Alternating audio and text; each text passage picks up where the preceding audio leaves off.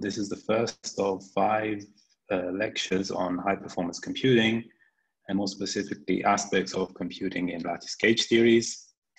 My name is Giannis Koutsou. I work at the Cyprus Institute as an assistant professor, and specifically at its computational center, which is also the National Computing Center of Cyprus. And just a bit of my background. So I work on high performance computing, more specifically lattice QCD, and even more specifically nucleon structure. Okay. Right, so the outline of today's lecture is more of an introduction. So this will be sort of to introduce some concepts in high performance computing, some metrics that we use to measure performance, but also to give you a bit of a sort of introduction on supercomputers, some common components, and a bit the landscape in Europe and worldwide of supercomputing in general. And then that third bullet point there is where I go a bit into more detail on some technical aspects and introduce some considerations we take when trying to optimize scientific codes, try to measure the performance, some simple performance models that are used. And then I will outline a few select optimization strategies that are sort of a bit high level and a bit descriptive for the moment. But as we go on to the next lectures, probably starting from lecture 3, we will start getting, let's say, our hands dirty and doing this in actual code. Okay, so I'd like to motivate you a bit why you should care, if that is even needed for this audience. But one thing that is nowadays more true than ever is that high performance computing is intertwined with parallel computing. And just to get a bit of the background on that, this plot is pretty popular by now. And I'm sure you've all heard that computers are becoming all the more parallel. And this is mainly due to technological constraints. So what is shown in this plot is some historical data of trends in microprocessor designs. This was originally presented in 2010, but it's been updated since. You can find the data at this GitHub page. But what is good to take a look at is that these orange triangles here, which are thousands of transistors that can be put in a given space or produced at a given cost. And this has been growing exponentially with time. I note that this is logarithmic scale on the y-axis. And this is basically saying that, okay, Moore's law is more or less not in its as originally expected, but we can still expect an exponential increase in transistor count. But something other than Moore's law has broken down since about 2006. So that's this breaking point here, which is that we lost Dennard scaling. So Dennard scaling basically tells you what the power draw of a given number of transistors is given their area and their frequency and the voltage that is applied to it. Now, this scaling law allowed engineers to increase the frequency as the density of transistors got larger, and therefore their area got smaller.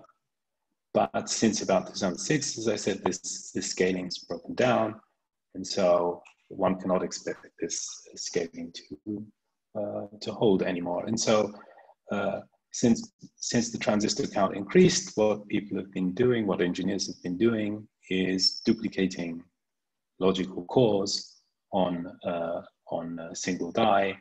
And so you see that the frequency is flattened out, but the number of logical cores have increased. And so to get any performance and any kind of efficiency out of codes nowadays, you need to care about parallel processing. So, as I said, exploiting parallelism is essential for scientific computing, and you as practitioners of computational sciences would benefit from having some knowledge of concepts and challenges parallel computing. And maybe I can break them down into three components, let's say, that one needs to be aware of. The first is the different computer architectures and their characteristics.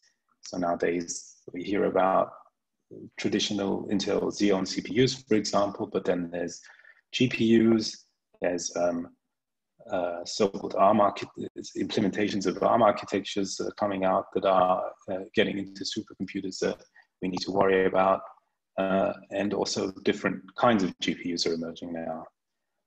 And then a practitioner, a computational scientist needs to care about algorithms, but particularly how amenable these algorithms are to be parallelized. So one has to know about common parallelization strategies.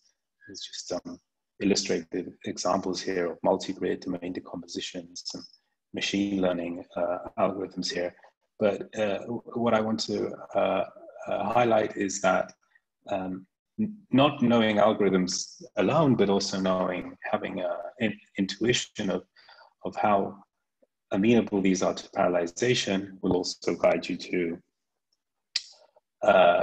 picking the right algorithm, let's say, or knowing what to expect about the parallel performance. And then there's performance metrics that a computational scientist should keep in mind. Things and their significance, things like sustained and peak floating point performance, bandwidth, scalability. So these are all terminology that we will define in the next slides and is part of this introduction, as I said before. Okay, so given the parallelism, there is a question of how do we apply this parallelism. And I'd like to make a distinction, and this is common in let's say the high performance computing nomenclature, to make a distinction between so-called capacity and capability computing. These all refer to capacity and capability parallel computing. So capacity computing is when one improves the time to solution of a problem, as said there, that can also run on less number of processes. So you have a given problem that maybe runs on your workstation, maybe runs on 2-4 nodes, and you have a specific problem that basically requires running thousands of instances of this. Then you would take it to a supercomputer, but you would say that you're going to the supercomputer because it has capacity for solving your specific problem. So this is in contrast to so-called capability computing, in which you use a supercomputer to solve a problem that would otherwise be impossible to solve on less processes. So for example, if you have a problem size that cannot fit on any smaller system, then you would be seeking capability from from going to a supercomputer. That's what we would say. So I'd like to point out also that sometimes capacity computing is termed high throughput computing to distinguish it from high performance computing. Some would argue that capability HPC implies capability computing. Just want you to be aware of that distinction. Okay, and in the next slide, I'd like to introduce some concepts which maybe you've heard about, but it's good to define them here, and then more formally define them in the next slides. So first of all, scalability is, I'd like to just formally define it here as the rate at which time to solution improves as we increase the number of processing units a problem is running on. And then one can distinguish between so-called weak scaling and strong scaling. So weak scaling is when we increase the processing units and keep the so-called local problem size fixed. So what that means is that as we increase the number of processing units, we're also increasing the global problem size.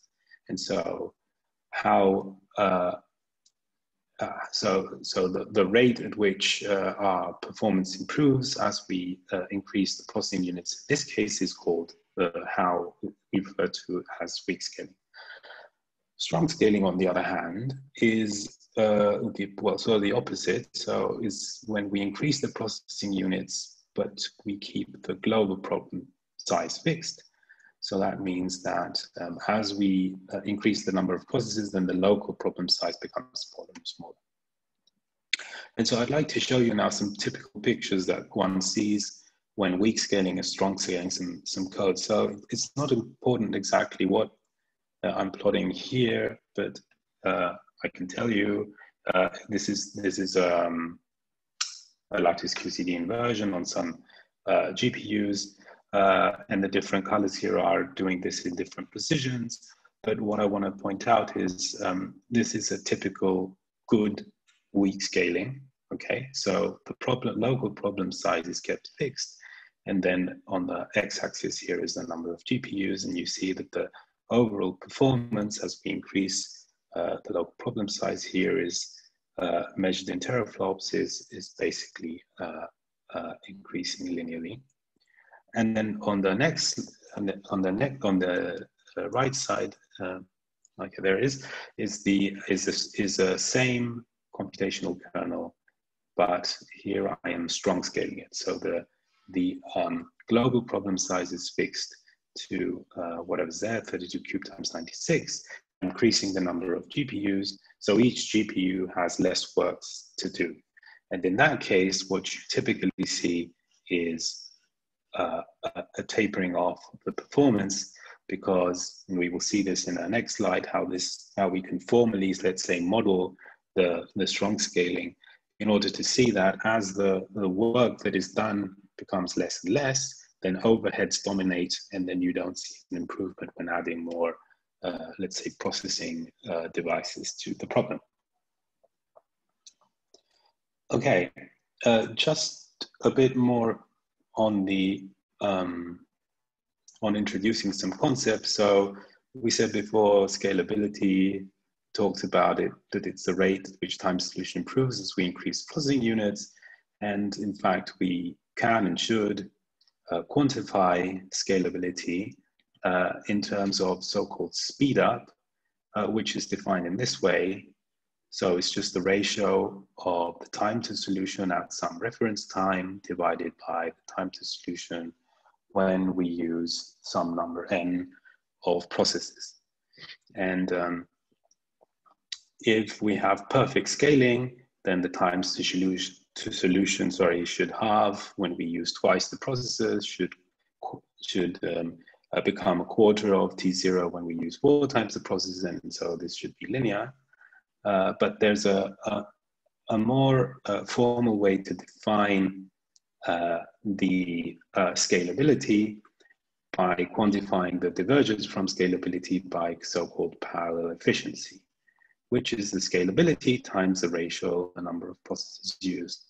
And I think it's pretty easy to see that ideal scaling implies that the efficiency at some number of processes is close to 1. And what is good to point out here, just as a rule of thumb, this is not formally said anywhere, but typically, where I say typically, I mean, for example, when you apply for computing time, then your application is considered to be scalable if you can achieve efficiency which is bigger than some fraction, and that fraction is usually set to 0.5. So that's just a good thing to keep in mind when we talk about scalability, about what typical computing centers that run supercomputers consider scalable algorithms which are acceptable for their systems.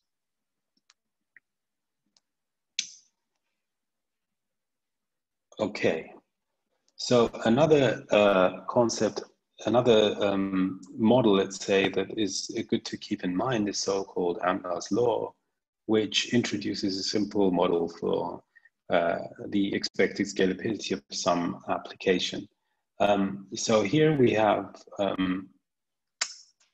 introduced a new, let's say, parameter, which is the fraction of the application that can be parallelized. Now, this is not always obvious, but assuming that you know the fraction of the application that can be parallelized, or you can make some considerations as to what it is, then given the time to solution of the code when using one process or a reference minimum number of processes, and then a number of processes, then you can say that the time to solution is the fraction of the code that is not scalable. So that's 1 minus f times the reference time plus the fraction which is scalable times the reference time over the number of processes. Okay, so this is a bit trivial, and then if you want to also compute the speed up, which is just the inverse of this time to solution of n, then you arrive at something which has this dependence on f. And so you see this models to a very crude approximation. Let's say this sort of models the strong scaling maybe that we saw in the previous slide, where I was showing you the strong scaling of the GPUs, where you see asymptotically that as n goes to infinity, then this will become a constant and you stop getting any speed up.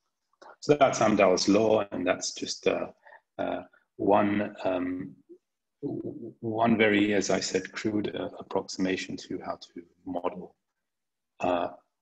performance. Okay. Now, I'd like to talk a bit about some performance metrics that we use. So we saw scalability before as one metric that we use in high performance computing to measure how well parallel codes scale. I'd also here want to talk about so-called floating point rate and I/O bandwidth, which in the first case, floating point rate is defined as the number of floating point operations carried out by a computational task per unit time. And so it's expressed as flops per second. And then there's so-called I/O performance or bandwidth, which is defined as the bytes read and written, usually both read and written per unit time. And it's good to distinguish between, so when you hear performance and bandwidth, distinguish between theoretical peak and sustained, because theoretical peak is usually an idealized quantity which assumes full utilization of hardware, whereas sustained is usually a performance that is measured, for example, by running an application on a supercomputer. Okay, we'll come to this later, but one thing to keep in mind that usually a single floating point operation, when you compute blobs, is an addition, a subtraction, or a multiplication, and other operations depend on the architecture, for example, a division, exponentiation, etc. Typically, they require more than one flop, and how many floating point operations they require is usually architecture dependent. Okay, and another thing I'd like to introduce now is a taxonomy of, let's say, how one parallelizes a given operation. And so again, this is just to set some common language that we'll use later. So if you have a stream of data and you have instructions that operations that you do on those data, then one can taxonomize the parallelization strategy as to what is being parallelized, the operations on the data, or do you have a single stream of data and you are using multiple operations? And so this sort of 2x2 matrix, let's say, creates this taxonomy of single instruction, single data, which is just a trivial case where you have no parallelism, and then the parallelism can come in multiple instruction streams with a single data stream, MISD, this would be pronounced, single instruction stream, multiple data streams, which would be pronounced SIMD, and multiple instruction streams, multiple data streams, which would be pronounced MIMD. Yeah. And okay, just to get an idea,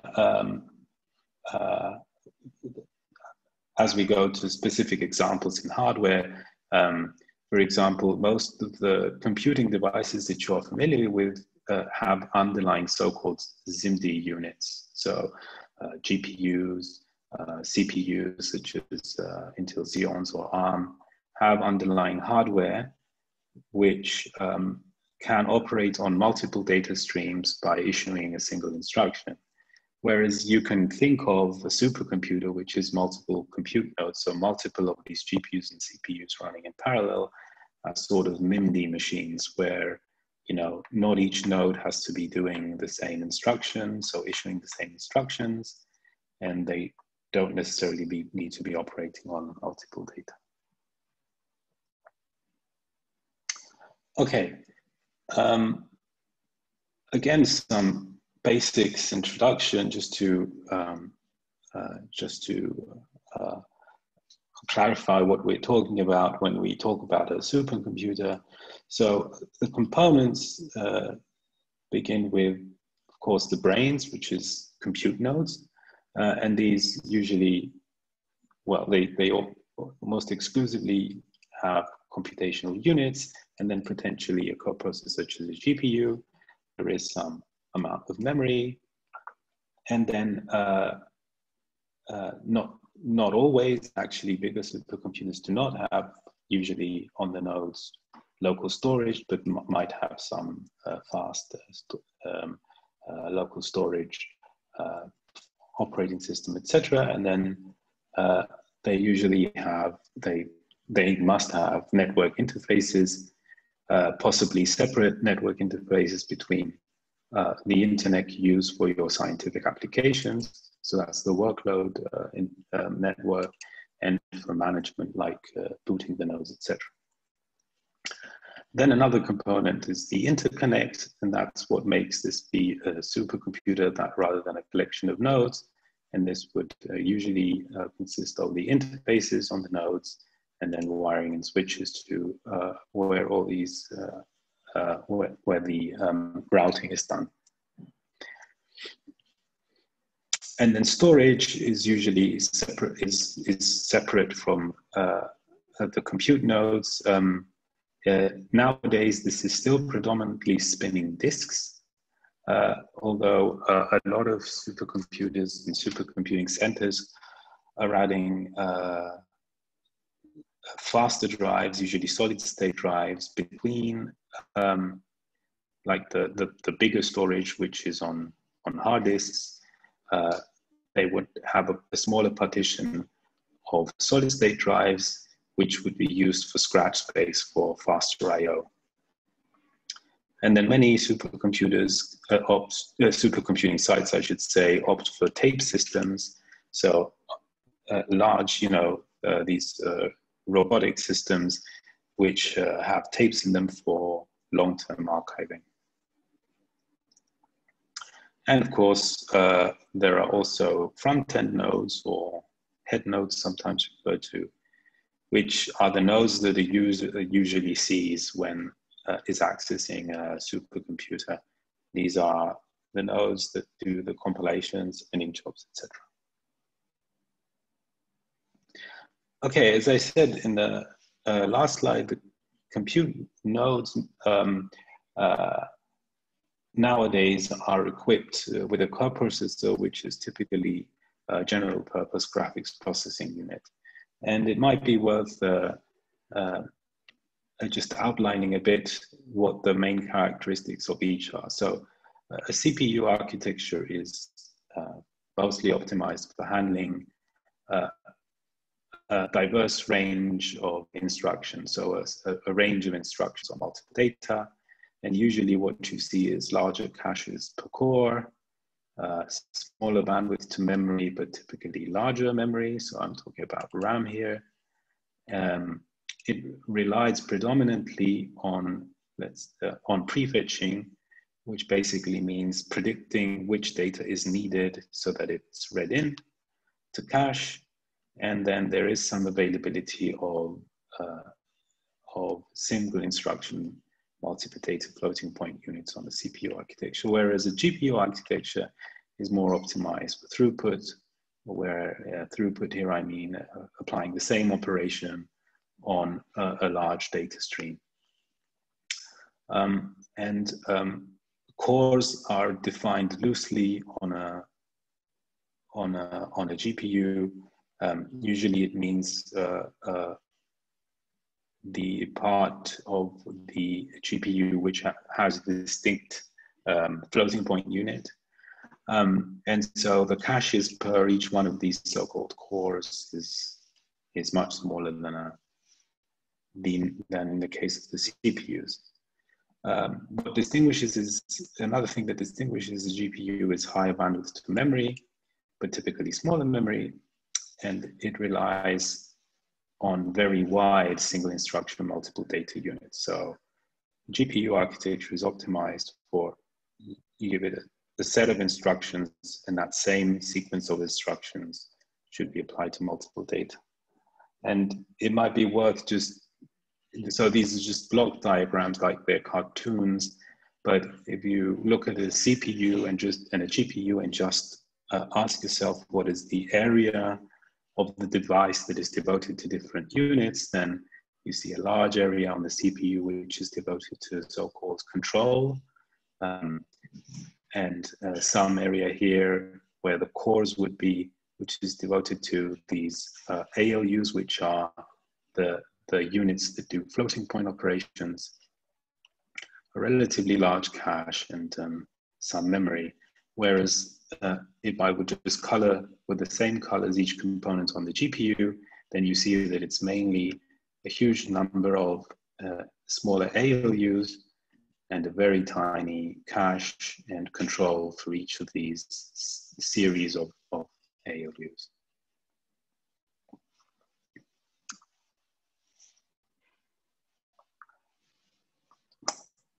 Okay, so typical CPU architectures and the main characteristics that are found in nowadays supercomputers. So you may have heard these names. So you have Intel Xeon, AMD EPYC. AMD is emerging again as a competitor in having their CPUs in supercomputers. These are both so-called x86 architectures. This refers to the instruction set used. And now various ARM implementations are arising, and also there are some IBM Power CPUs found in supercomputers. So CPUs typically have order 10 cores, so maybe 32, 64, somewhere around there. It might not be the current maximum, but as far as I'm aware of, on Hawk, think whether it's the EPYC CPUs, the 64, that's the largest I'm aware of it right now. And then usually you have 2 or 4 of these CPUs per node. Now the bandwidth to memory is typically around 50 to 100 gigabytes per second. And so you typically get theoretical peak floating point performance of around 30. That's just ballpark 50 gigaflops per core, just to compare with the GPU architecture, where the most common GPU architectures you find nowadays in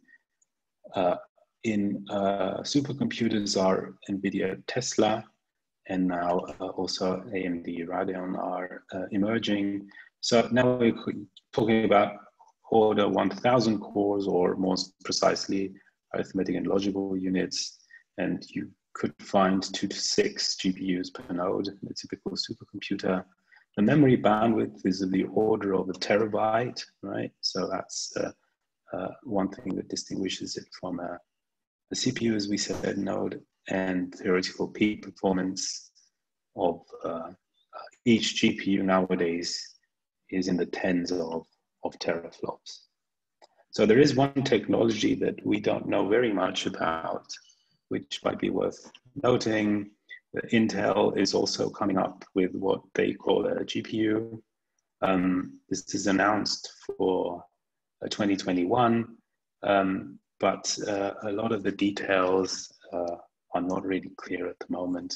So it looks like it will be similar in design to what we now call a GPU, but of course it will be for like supercomputing, right? So it won't be really intended for graphics processing per se. Okay, so now I'd like to talk a bit about the a little bit of a side note to talking a bit about the supercomputing landscape as it currently stands, just to understand what kind of systems are out there. And I can't do that without talking about this top 500 list. So since the 1990s, an organization has been ranking supercomputers, the fastest 500 supercomputers, as you may know, twice a year, so biannually. So there's one list that comes out in June and one list that comes out in November. And what you see here is for every year, the top system with blue, so the performance of the top system with blue, the performance of the top 10 systems with orange, and the sum of the performance of the first 100 systems with green. And what I'm plotting on the y-axis here in log scale is the petaflops, okay? And you can see that, for example, for the top system, you can see this, it's a bit flat regions. That's when the system doesn't change over some period of time. So what one can take from this is, well, first of all, the top system is an ARM-based system. The second system includes GPUs, and the top in Europe also has GPUs. So this is a trend that has been foreseen for some time now. The majority of systems in the top 10 are equipped with some accelerator, and in particular, GPUs. And it might be worth just to see the diversity of the solutions that are now becoming available also in Europe in terms of the different kinds of architectures and the different kinds of processing units that are available, just to get an idea of the kind of range of architectures available. So I've just compiled a list of I would say, so these are the top computers in Europe at the moment. And I'll say a bit later about future plans, but for example, in Italy, the biggest computer has IBM Power CPUs and NVIDIA GPUs, okay? So that's about 30 petaflops in peak. And then there's Pistaint in Switzerland, which has Intel Xeon CPUs and NVIDIA P100 CPUs. Then there's a purely Intel-based system at Lattice in Munich, which is so-called SuperMUC computer. And at JSC, what we're seeing is the newest generation of NVIDIA GPUs and Indian Siemens GPUs. Then we see the first two systems here with AMD EPYC CPUs. So one is in France, and the other one is Hawk in Stuttgart, and their peak performance of the one in Stuttgart is about 26 petaflops. So yet a third architecture in this case. And then Mare Nostrum at Barcelona, which contains predominantly Xeon CPUs, but also has an ARM partition, a GPU partition, and an AMD partition. So this is just to highlight the range of systems that are available in Europe, and these are predominantly the architectures that you have to worry about writing code for, right? So one good thing is that in Europe, these systems are also made available via a centralized allocation process. But one thing that, so this awards something between tens to hundreds of million, that should be million, sorry, core hours for individual projects. And one thing that is important to know, that apart from scientific review of projects, what is typically required is a technical review. So you as an applicant have to show scaling and have to present some arguments about the efficiency of your code, show that you have done some analysis to show that your code can indeed exploit the supercomputer that you're using. And so access to such resources requires a good understanding of HPC and the challenges for achieving efficient software implementation. Okay, I'll talk about a bit about the future. Up until 2020, in Europe at least, the strategies was that countries would procure the system using their own funds, and then EU would support projects such as PRAISE for the distribution of these resources, and the EU would also fund prototyping, such as some prototypes and hardware prototypes. And these are two examples of systems that have emerged from these prototyping. Somewhere around 2017, this strategy shifted, and by 2020 we have the so-called EuroHPC joint undertaking, which is signed by almost all of the member states, I think now, where the EU will co-fund the procurement of supercomputers by consortiums of European states. And they have set specific goals. There should be 3 pre-Exa-scale systems deployed in 2021 and 2 Exa-scale systems by 2022 and 2023. Now, the architectures of these 3 pre-Exa-scale systems are more or less known by now, and I want to talk a bit about them again, just to give you an idea of the kind of systems that are becoming available and type of architectures that we need to worry about now. So the first one is so-called LUMI. So this was just announced, I think, a week ago. It will be hosted in Finland. These are the partners, the countries which are partners, and what they settled on was a supercomputer manufactured by HP Enterprise, and it will include AMD EPYC CPUs and also AMD GPUs. So this is a different kind of GPU architecture. Some of you might be familiar with the CUDA framework that is used to write for NVIDIA GPUs. There's a different paradigm used here. So that requires usually a third code base to be supported by computational scientists. So the peak, quite impressively, will be half an exaflop for this system. The second system that has been announced is Leonardo, and this will be deployed at Chinaka with these 4 partners here.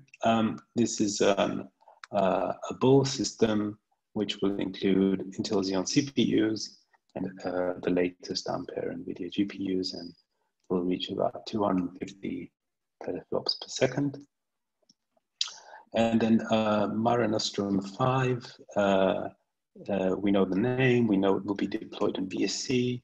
I think it's not been announced yet exactly what the architecture is, but it's highly likely that this will be, and that's just my assessment, but it's highly likely that it will probably be an Intel GPU architecture, and they've stated that they're targeting for peak of 200 petaflops.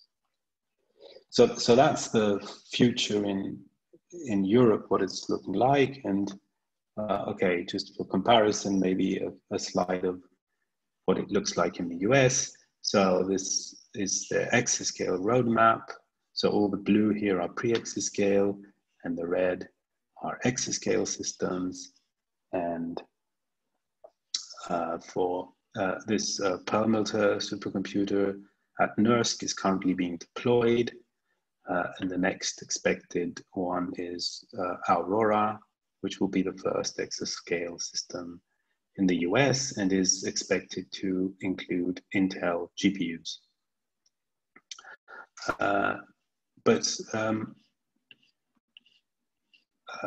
What is probably worth taking from this is that you see a similar mix as in Europe.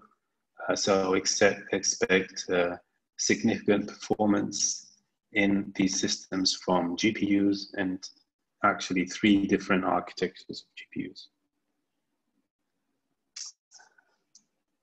Okay, so that was this sort of broad introduction in high performance computing, as I said, the landscape of supercomputing. And now I'd like to say a few things that should be helpful for the next courses also, which is some points, some considerations when assessing performance of scientific application kernels. So we saw this a bit also in a previous slide, but maybe it's good to say a few more words about it. So one thing to introduce is peak floating point rate, which, as I also said before, is the theoretical highest number of floating point operations that can be carried out by a computational unit. And this, the things it depends on, and we'll see something more explicitly in the next slide, but depends on the clock rate of the processor, on what the vector length is, what the floating point units per core, how many floating point units per core are, how many cores are per socket, these considerations. And then there's peak bandwidth, which is the theoretical, the highest number of bytes that can be read or written from or to some level of memory, for example, level 1 to 3 of cache, RAM, etc. So if we're talking about the theoretical peak of RAM, things that this depends on are data rates, the number of channels that are occupied, ranks, banks. These are all things not necessarily that you need to know about, just to know the terms that exist. So it's good to have some idea of these numbers, the peak floating point rate, the peak bandwidths that are, it's good to have some ballpark idea of where those numbers are for the machine that you're using if you want to assess the performance of your codes. So here's just an example. So I took the processes that are currently found on Joules, the supercomputer in EuroPLEx, just as a way to have something more specific. So, I mean, you can open and look up what the peak floating point rate, you can Google or look up what the peak floating point rate of the CPUs that are in the specific Intel Xeon model at Joules is, but often you can actually calculate it, because we know, for example, that there are 48 cores per node. You know the clock rate, and if you also know how many floating point operations can be issued per clock, then of course, then that's how you can derive the peak floating point rate. So in the best case, this Intel Xeon system can issue 2 512-bit fused multiply and adds per cycle. Okay, so there is a SIMD unit in these cores. There are actually 2 SIMD units in these cores, which means that you can pack a multiply and an add operation in, and you can do 2 of these in the time it takes to do 1 cycle of the processor. So if these 512-bit units are used to do double precision operations, which are 60, so each double precision number takes up 64 bits, then you could do, again, this is theoretical peak, 32 floating point operations per cycle. So you multiply that by the cycles per second, so you said 2.7 gigahertz, then you know the peak performance per core, and then 48 cores per node, you get the stated peak performance per node of joules, for example. Now, peak bandwidth is a bit more tricky to figure out, but again, usually you know at a given frequency and for some number of channels what the peak I/O rate is, and so then you can know that if this has 2 sockets, then the peak bandwidth should be about 256 gigabytes. And there are some semi-standard tools to pull some of these numbers from the hardware. So for example, on Linux, you can obtain at least the processor model and then look up further the details by looking into this device file. Or you can obtain topology of the memory and know how big the caches are, some details about the memory with these tools. This last one, I think, requires access to devmem, which means you might need root access.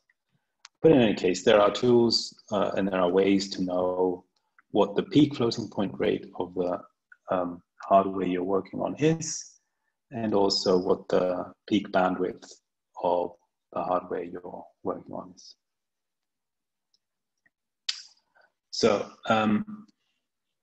as I said before, this should be distinguished. So the peak performance should be distinguished from the peak floating point rate, which is a quantity that is usually measured and is measured for a scientific kernel. And as I said before, usually addition, subtraction, and multiplication are counted as 1 flop, whilst other operations are usually larger than 1 flop and depend on the architecture. And usually, so if you have simple computational kernels, you can just explicitly count the number of floating point operations in the kernel and divide by the runtime, and you arrive at the same performance. But there are also, alternatively, you can if your code is more complex, you can use so-called performance counters, which are some hooks you can put in your code, which actually get, or there are registers sometimes on the processor that will tell you how many floating point operations have been carried out within a given time. So in the examples that will follow, we will see kernels where we can actually count the number of floating point operations. Okay. Sustained bandwidth is, as I said before, the measured average bytes read or written from main memory per unit time.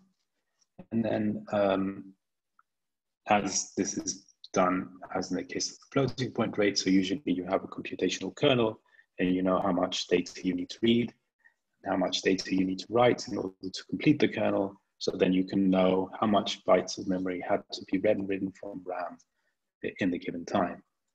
And then there are some assumptions, and I'll show some examples of what I mean by these assumptions, which is a maximum data reuse assumption that you need to make in order to simplify this calculation. Otherwise, it might become a bit intractable. So just to make this a bit more concrete, let's consider an example. Okay, so consider the following kernel. So you have a multi-dimensional array Y, a multi-dimensional array X, and a multi-dimensional array K.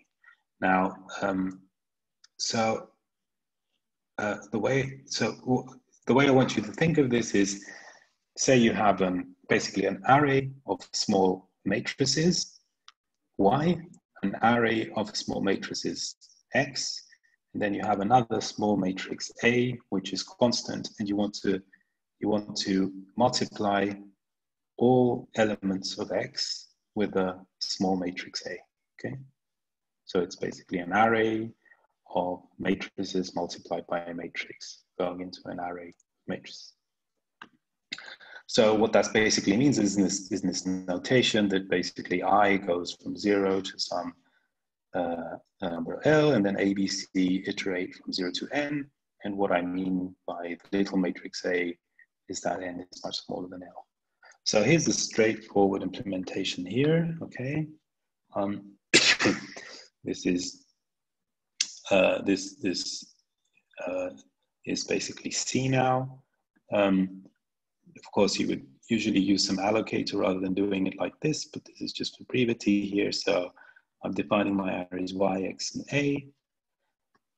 And I'm doing the iterations as follows. Now, how many floating point operations does this kernel require?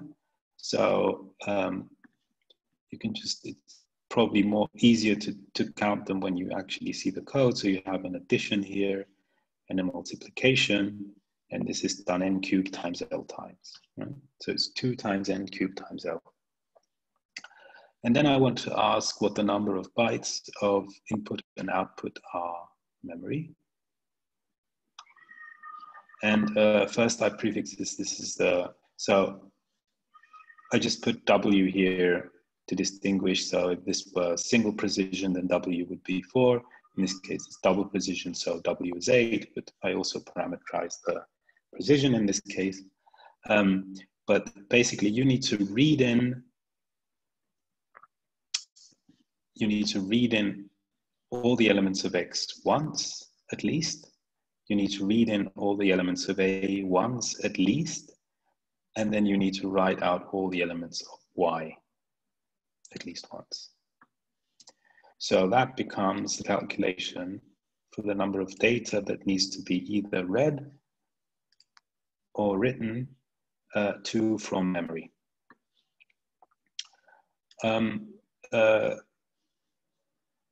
Okay, if you consider that n is indeed very small, much smaller than n, this can simplify to just the order L term 2ln squared. Now notice what I've done when I counted this. I said that you need to read in X at least once, all the elements of X at least once, and all the elements of Y at least once. And that is what I mean by this data reuse assumption, okay? That I've used and will typically use in also the examples that follow. So if I just, so this is just, oops, went the wrong way. Okay, so this is just this operation, but I've unrolled the loops. Okay, I've unrolled the loops and I've kept I here just to see what I mean. So you see here that elements of X and A are required multiple times, right? However, when we did the calculation, we only counted their loads once. So that's what I mean by data reuse assumption. So if you measure the runtime of this kernel, then take some time t bar here, then you would define the floating point rate of the kernel now, the sustained floating point rate. And I symbolize this with beta fp as the ratio nfp over t bar, and the IO rate is beta IO as an IO over t bar. Then you see how this motivates defining a ratio of these quantities, sorry, which I define here as the so-called intensity of the kernel. So this is NFP over NIO, and then the time drops out. So this ratio has units of flops per byte, and it basically tells you how many floating point operations are required for each byte of IO are required to push in and out of memory for the given computational kernel. Okay, so some word about these new computational kernel intensity that we've introduced. As I said, it's the ratio of floating point operations to bytes of IO. In our previous example, right? So if I would do this ratio, here I took the asymptotic form sorry, of gamma, of the NFP. So that's 2ln cubed. And of the, sorry, I took the asymptotic form of the NIO, sorry. And I take the ratio here, then you see that in this case, L drops out. So you have a constant IK for a constant N. So it doesn't matter how big our arrays are, the intensity is sort of a fixed ratio. So if I were doing it for 3x3 matrices, for example, and again using double precision as I did before, then I would have an intensity of about 0.37, of exactly 0.375. Now, I can think of a node in this sort of cartoon here, where I have some memory, right? I have a CPU, it has some cache, and the memory bandwidth, which I symbolize with gamma IO, is basically how fast I can push in and out data along this little gray line here. Whereas gamma FP, I can think of in this model, in this cartoon, as how I move data around in the CPU. So that's the floating point rate, gamma FP. And in this case, similar to the kernel intensity, I can define so-called machine flop per byte ratio, machine intensity, which I will call IM. And then if I do this for the system that we talked about before, which was joules, this joules node, right? Then I had for a single node, I would have on the top here that 4 teraflops, whatever it was, 4 point something teraflops, and 256 gigabytes underneath. And then I come to the machine intensity of 16.2 flops per byte. Okay, so how do we use now these two intensities? Well, so typically we're looking for a balance between kernel and hardware intensity. So if the kernel intensity is much larger than the machine intensity, then we say that this kernel is compute bound on the given architecture. This means that the processor, this means that the bottleneck is how fast we can do floating point operations, and that a higher floating point rate of the machine would lead to higher performance, but presumably higher bandwidth to memory would not provide for a shorter time to solution. Whereas in the case of the opposite, if the kernel intensity is much smaller than the machine intensity, we say that the kernel is bandwidth or memory bound on the given architecture. And this means that a higher bandwidth to memory would lead to higher performance, but presumably if we would have a higher floating point rate, this would not help.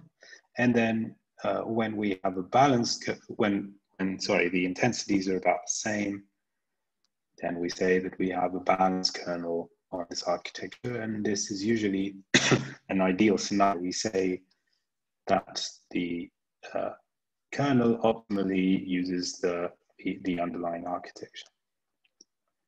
So for the example kernel of the previous slide, so we had a case where IK is much smaller than IM. So that kernel would be memory bound if we would run it on joules. And I'd like to note again the assumptions that enter in IK and IM. So this is a bit of a simplified model and make some simplified considerations. So maybe it's good repeating them. Gamma FP, right? So the peak floating point performance of that joules node we had as an example considers that all operations can be a sequence of multiply and adds, right? So that's the assumption for the peak. Beta IO, as I said, assumes this maximum data reuse so that's the bandwidth, assuming that you only need to read each element or write each element of the input and output arrays once. Okay, and then we also saw, this is not an assumption, but we also saw that in that case, the kernel intensity was independent of the problem size. So L dropped out in the ratio. Okay, so given an architecture, right, with a given IM, things you need to ask yourself when you're writing an application is, can you look at the source code, look at the kernels you're calling, and get an estimate, at least for the most intensive parts of your code. Can you get the number of floating point operations and the number of bytes of IO for the kernel or the collections of kernels you're calling? And can you estimate, therefore, the computation intensity? And then just by comparing the kernel intensity and the machine intensity, you can just get an idea of whether you expect your kernel to be memory or compute bound. Okay, so that's the first thing, that's the first conclusion you should arrive on when considering a new system or a new architecture. And then can you obtain actual measurements of your code running on the system? Usually you can, in order to get the sustained floating point rate and the sustained IO, and see a bit what the ratios are. And then this analysis should guide sort of the overall strategy when developing or when you want to optimize applications for performance. So if the kernel is memory bound, you should be trying to optimize memory IO. And if the kernel is compute bound, you should be trying to optimize the floating point rate. In reality, these two things are very intertwined, and optimizing for one optimizes for the other. So it's not as, let's say, compartmentalized as I'm making it seem here, maybe. But these are some common, let's say, strategies deployed when considering writing a code for a given architecture. Okay, and so the last thing I want to talk about, and maybe I can, and we will revisit some of this at the beginning, maybe of the next lecture, is some strategies followed. So some of these I will sort of briefly outline here to give you an idea, and then we will also look at them in some practical exercises, probably in lesson 3.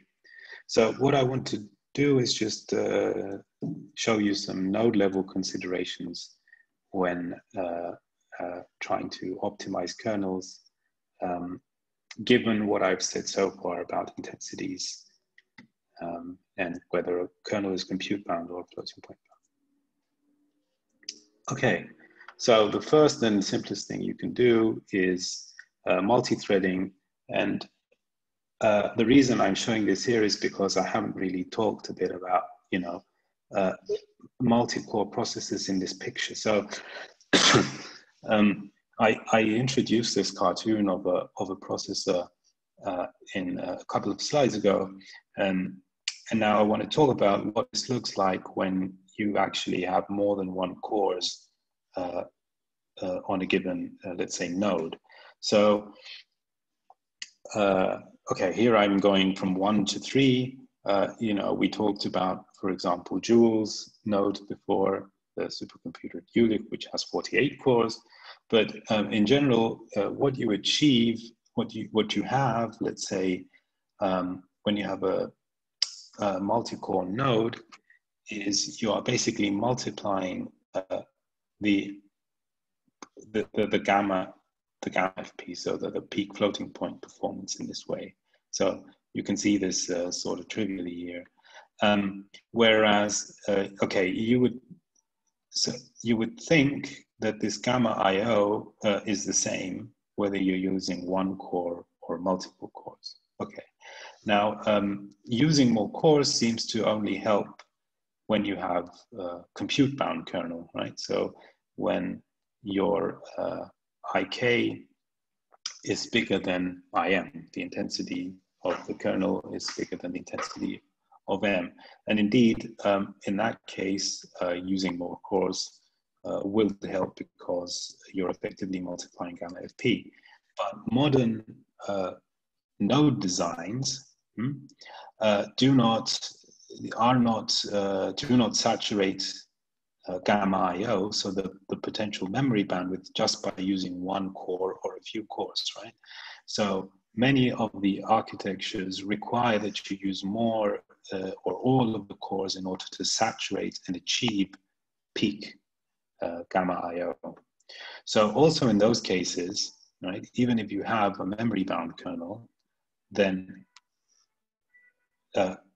using more cores will give you better saturation of gamma IO, and so will lead to better IO performance. Okay, another thing is so-called vectorization, which enables the use in your code of specialized SIMD hardware, and we talked about this before, but I'll also show some examples in the slides follow. And this, again, might seem like you're optimizing for floating point performance, but indeed, sometimes if you have, a lot of times if you have a code that is capable of exploiting these SIMD units, then this also benefits the efficient loading and storing of memory. And then something that you can do is various data layout transformations. So transformations for mitigation of so-called cache misses, which basically means improve the temporal and spatial locality. So things like blocking and tiling your data, and I'll explain a bit what this means in the next slides. And transformations which actually assist vectorization, okay? So I've introduced these two, vectorization and data lake transformations, and maybe here I've sort of outlined them, and I'd like to explain a bit with some examples of what I mean by each. So for vectorization, what we mean to exploit SIMD units is, most modern processors have some so-called vectorization capabilities, and this come by, you know, a range of names. So SSE and AVX are just the terms used by Intel for these special operations. Ultivec and QPX are used by IBM Power, and then Neon is something that's specific to ARM. So these are units that allow single instruction, multiple data operations. What do I mean by that? So if you consider this operation here, very simple kernel, you have an array X and an array Y. You want to multiply X by scale, each element of X by scalar, add it to Y, put it back in Y. Okay? So I can unroll this for you here on the right. So if I write every 4 iterations, then you get something like this. And what a processor has, these as I said, special hardware for doing, is basically what it can do is it can do these 4 operations in one go. So it can put a vector, it has a special register, so a special part of the processor, a special part of its storage, which fits for, let's say, for the sake of argument, 4 of these at a time, and 4 of these x's at a time. So it issues a special interrupt instruction to load 4 of these like this. And then it does this operation in with 1 instruction, okay? And this might take as few as 1 cycle in the processor, whereas before this would take 4 cycles or more in this case. And then it can store back the vector, okay? So, sorry, I'm using, excuse me. So I'm using pseudocode here, of course, okay? So some of these instructions are fake and I just made them up here. But this is just to illustrate how these vector instructions work. And so in many cases, the compiler will just see this loop that you wrote here. So the trivial loop I wrote in the first time, and will see the opportunity to use these kind of instructions and will do it, okay? But for more complicated kernels where it's not so obvious where the opportunities are, it might be necessary that you actually, in your program, adjust the data layout, so the way that the data is stored, in order to assist this vectorization, okay? So sort of nicely and neatly line up the arrays so that the compiler can see that the loop that you're trying to do is actually vectorizable in this case, and use these SIMD registers. So data layer transformations are a bit general purpose, and what they can allow for is easier vectorization. So this is what I said before. So the data is ordered, so you transform your kernel so that the data is ordered such that the same operation can be applied to consecutive elements. And this can assist the compiler to detect auto-vectorization opportunities, or if this fails, it will assist you as a programmer, if necessary, to use so-called vector intrinsics. So use, I went 1 slide back now, so use special purpose variables and functions like this, which explicitly tell the compiler to do this. Okay, but then you can achieve better cache locality, and what this means is that you can achieve via these data layer transformations that the data are ordered in a way as close to the order in which they will be accessed in your kernels as possible. And the data are reordered such that when an element needs to be accessed multiple times, these multiple accesses happen very close to each other, so that this variable does not need to be retrieved multiple times. So these two are referred to respectively as temporal and spatial locality, okay? So apart from data layout transformations that can assist vectorization, you can also do transformations to achieve better cache locality. So one very high-level example that is used to show this data locality, data layout transformations, how they can help, is in this simple dense matrix multiplication. So if you have a matrix multiplication such as this one, okay, so I wrote in a trivial code here, the trivial kernel that will do this matrix multiplication. If you look at the access patterns, right? So how are you accessing the data? So I've written the matrix A here as a one-dimensional array, and I'm indexing it in lexicographically in this way, and I'm indexing also B lexicographically in this way. And if you want to ask, how are you, as I said, accessing the data, then basically what you're doing when you're doing this iteration over K is you're doing the dot product of this row first with this darker red column, and then you're accessing again the row A with the second column. So you're basically accessing multiple times row A. And if your matrix is large enough that the whole of the row A cannot be kept in cache, then you might be reading A multiple times. Another thing you're doing is that you are basically striding when you're reading B. So because you're reading B column-wise, you are jumping, over memory, because B is stored with consecutive column elements in memory. So a common strategy to improve the data access when doing matrix multiplication is so-called, okay, here we are. This is so-called, blocking or tiling, sometimes called.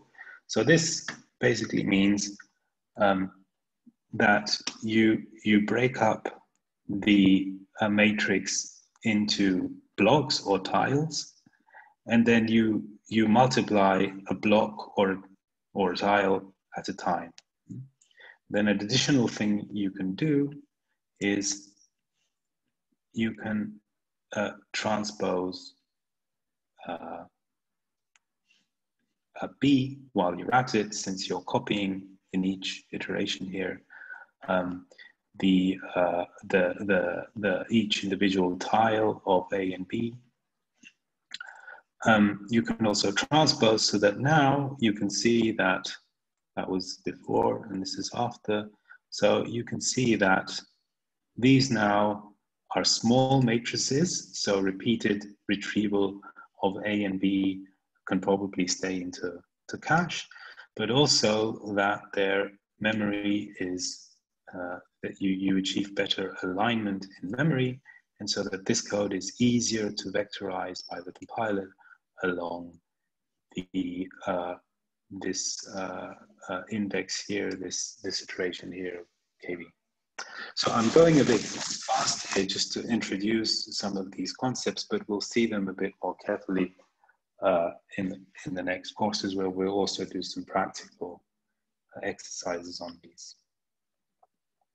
So another kind of data layout transformation that we will, as I said, look at closely is transforming arrays of structures to structures of arrays. So it's common in a code to define a structure a bit like this. Let's say you want an array of coordinates.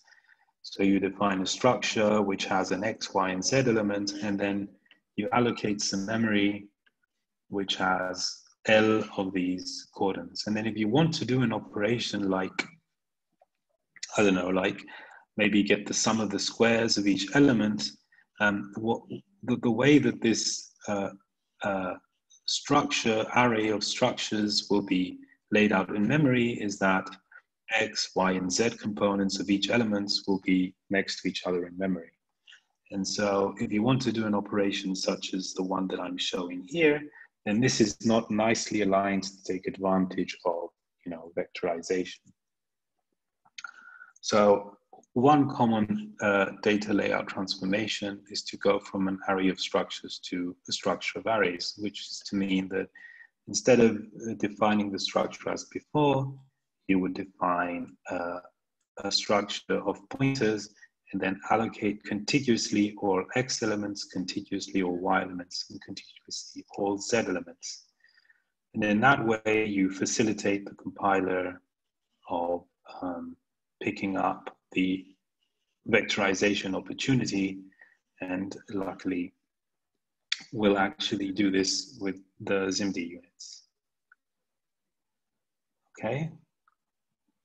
As I said, I'm introducing these a bit fast now, but we'll see some applications later. And the last thing I want to talk about might be a bit more relevant for us as lattice field theorists. Is in the case of stencil codes, usually you have some I don't know, some point split operations like these ones. So in this case, this looks a bit like a Laplacian. And this is how you would implement this in sort of a straightforward C code.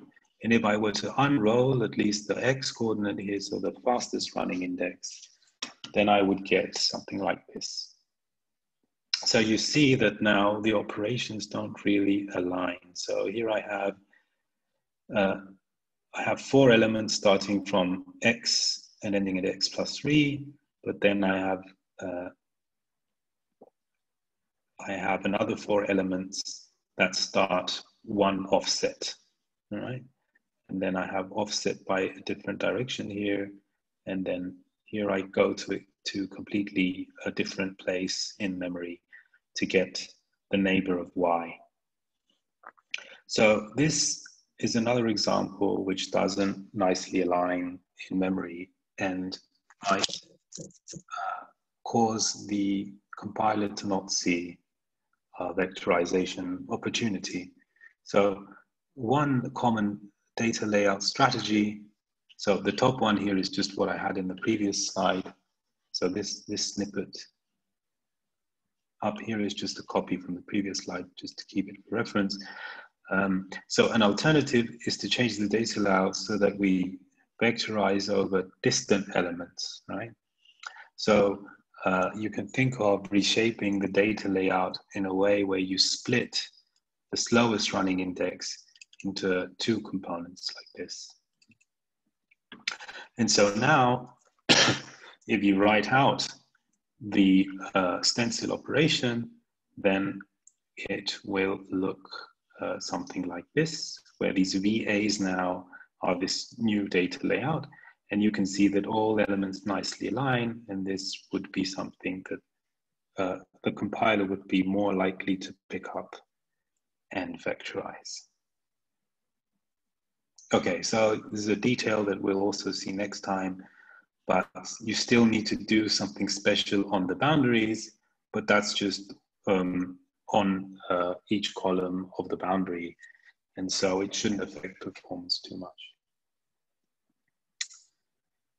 Okay, so that's what I think what I wanted to say for today as a bit of an introduction, and also to introduce some things that we will see a bit more carefully next time. And just okay, just to keep you a bit busy, this shouldn't be too much. I have two example kernels that maybe you want to practice a bit. Some of the things that we talked about, not everything, but some of the concepts that we introduced.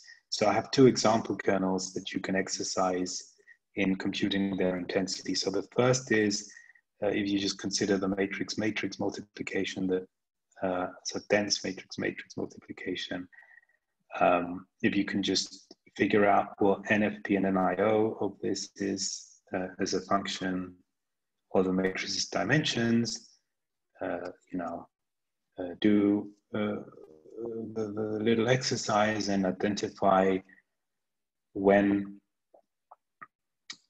this kernel is compute bound and when this kernel is memory bound, for example, using Joules as the reference architecture.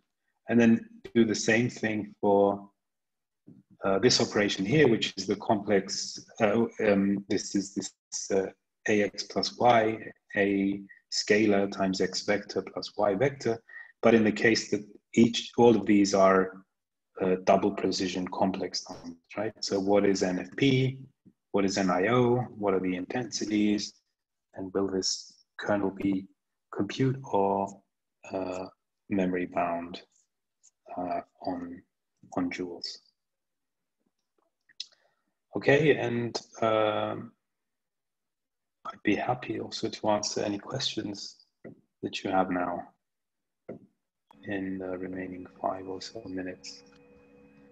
I don't know, how does this work? Can anybody speak, or how do they? Thanks, Yanni. Yeah. If there are any questions, please.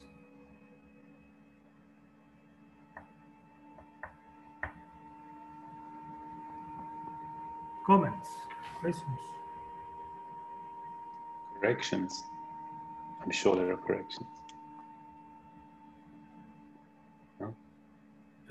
But not necessarily related to what we've talked about, but you mentioned there might be more practical things, like especially in the later talks. Is there any specific software we should make sure we have installed so that we can do that? Like, is there anything in particular, like any particular compilers or anything? Yeah, okay. Yeah, thanks for asking that. So I will send something to Petros to distribute. So rather than just saying now, rather than just saying now what to do, maybe it's better to send some instructions. But basically, just the outline is, for those who know what they're doing at least, if you have like a Mac, or if you're on Linux, then I will ask you to have a GNU compiler, and which can also compile OpenMP, or an LLVM compiler which can compile OpenMP, and then a Python implementation that can do matplotlib. So that's all things. And if you're a Windows user, I will send some information on how to do this using this subsystem, Windows subsystem for Linux, or Windows Linux subsystem, I don't remember. Some instructions so that you can also have available GNU compiler, OpenMP, and be able to do matplotlib plots. So if you already have that on your computers, then you don't need to do anything. If you don't, then you will receive some instructions. All right, perfect. Thank you.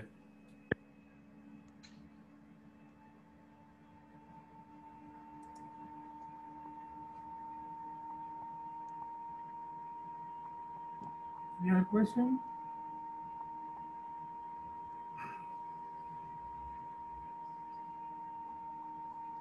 Maybe since Petros, since this came up, I don't know, maybe whoever is ready, so given what I said, whoever knows what I'm talking about and is ready, maybe if they can raise their hands, and then we can see who hasn't raised their hands. That would be just an interesting poll for me. Is that possible? Okay, student has to declare it in the chat. Let's count. Yeah, I'd just like to see what percentage would actually need to do this for the first time.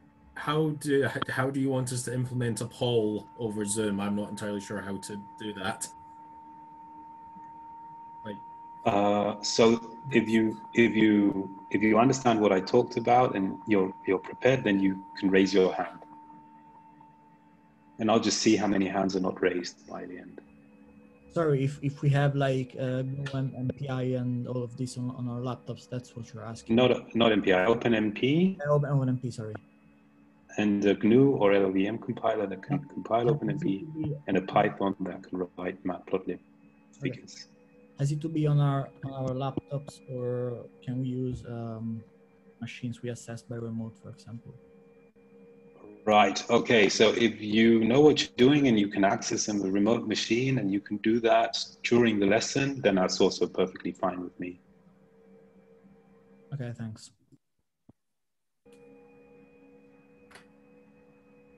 Okay. So more than half will need to do this. Okay.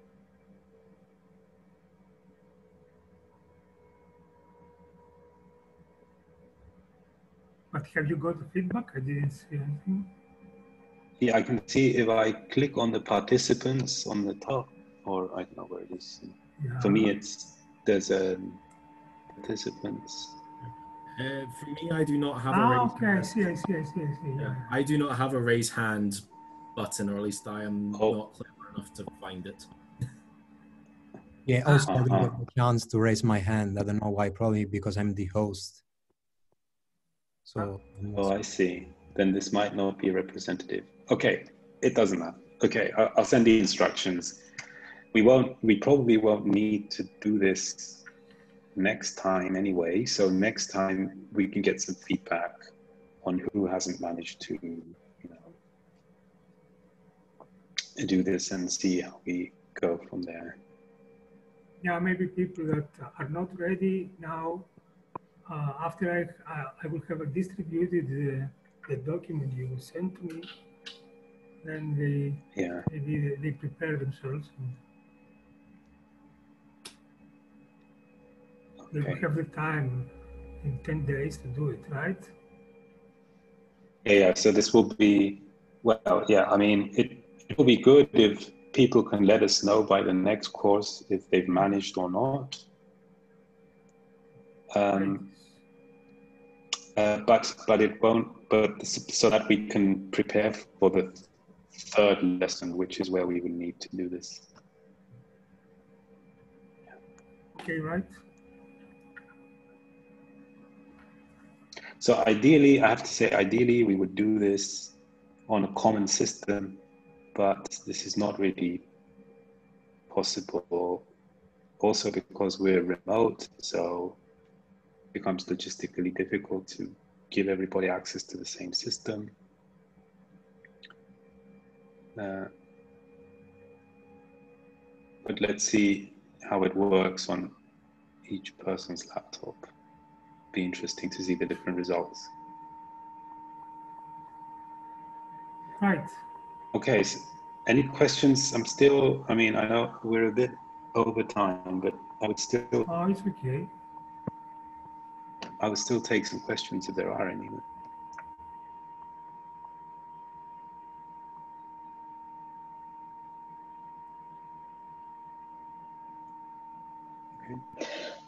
You mentioned vectorization. So is there a way to enforce this and not let the compiler decide?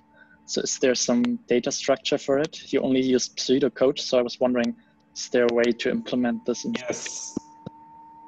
Yeah, okay, it's a good question. So yeah, so in most cases, this is architecture specific. Sorry, take back the most cases. So this is architecture specific.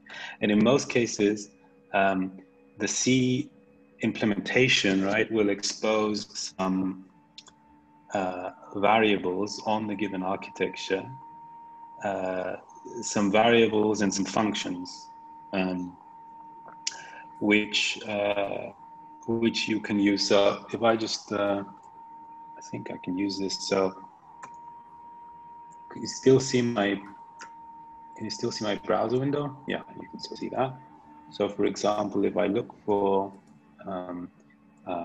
if you look for Intel intrinsics, so that's for Intel, for example. So, okay, I'm doing this in real time. So this might be, okay, so this is a list of functions that are available to you to actually use these, so explicitly tell the compiler to use these operations. So for Intel, there's a nice reference. So if you want to enforce it, let me see, let me try and give you an example. Okay, so for example, this function here, you need to learn to read these things, but basically, if you put, this does a fused multiply and add. So I think what it'll do, it'll multiply A and B and add C using the special registers that Intel has in its chips, right? And so if you use this, if you use any of these functions, then these functions will probably not work when you take your code to, I don't know, ARM or something, even though you're using the same compiler. Or if you take your code to Power PC, for example, Power 9 architecture. So this code will break if you enforce it like this. But on an Intel machine, which has a compiler which understands how these map to the, to the given assembly or binary code, bytecode of the machine, then it will use them explicitly.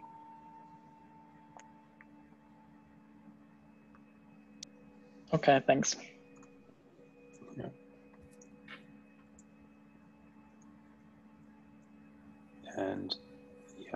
basically doing, yeah. So they're not as pretty as the pseudocode I invented here.